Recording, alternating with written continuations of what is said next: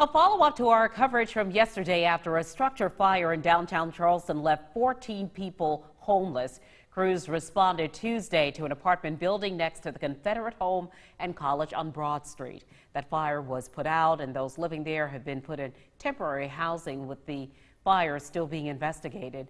News 2's Danielle Seda has the latest details.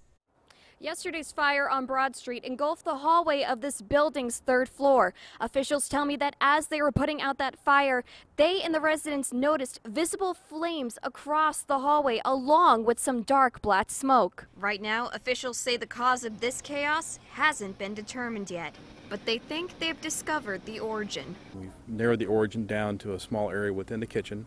However, there are a number of appliances in that area. But at this point in time, we have no reason to believe that the fire was anything other than accidental.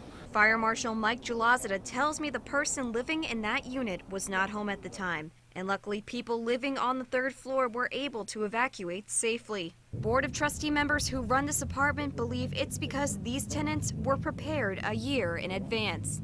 You always know that realistically something like this can happen. And that was why we reached out to the fire department last year. Members from our fire marshal's office provided training to property management and to the residents. And when it happened, they knew what to do. They got out, and as a result, nobody, even though they were, many of them in their apartments at the time, nobody was injured.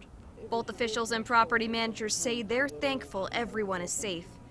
But before they can welcome back their tenants, there's more to do, like determining that cause. We've halted our investigation effort right now because we now need to wait for the insurance company and their investigators to join us and hopefully be able to dig into a little bit further. In downtown Charleston, Danielle Seda, Count on 2. The people who were displaced by the fire are currently being assisted by the Red Cross. Meanwhile, property managers will be looking at next step toward reoccupancy within the next few weeks.